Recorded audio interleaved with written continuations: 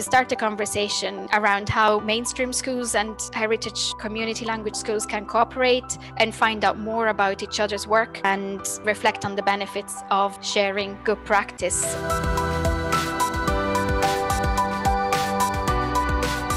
Of course, there are challenges when running a heritage language school abroad. The biggest challenge is to find qualified teachers for our school. Another challenge could be also parents that sometimes might take our school for granted. Then I set up a new school. We grew from 60 children in our first year to 450 in 2017 when I moved to Griffith Barracks, where I am now.